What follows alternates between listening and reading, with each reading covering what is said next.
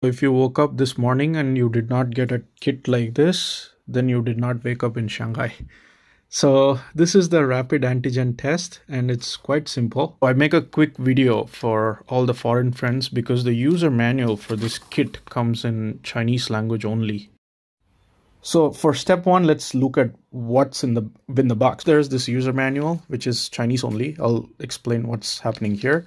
And then this is the actual strip that tells you the result. Pretty much like a pregnancy kit, except for if 2 lines are positive, you need to actually feel scared and go to the hospital.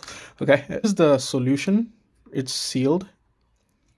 So this is the sample swab. Okay, and then this is the disposing bag. You dispose the final strip, the solution, and all this in this bag. Okay. So what this user manual says in retrospect is first step is you open this. The testing time is 15 minutes. Okay. And then what you need to do is either you have 2 options. Use the nasal version or the throat version. Okay. Probably this is going to be the one I'm going to try. So what you need to do is just to go clockwise and get the sample from both the nostrils if you're doing the nasal version, or you can use the throat version and get sample. But it's important to get a really good sample, first step. And then once that is done, you open up this and then you insert this swab that has the sample inside. So that's what this part of the manual talks about. Okay, once you put in the swab, you do clockwise rotation for a while, like 5 times or 4 times.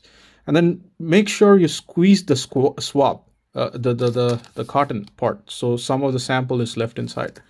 And once that is done, all you need to do is close the enclosing unit on top so you can actually get a very solid drop on the test kit here. Okay.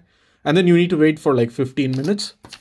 The last part you need to know is the results, understanding the results. The strip highlights both of this, which means you have COVID in a certain sense. Again, no need to panic, just to go to the hospital and they'll do more tests. Okay.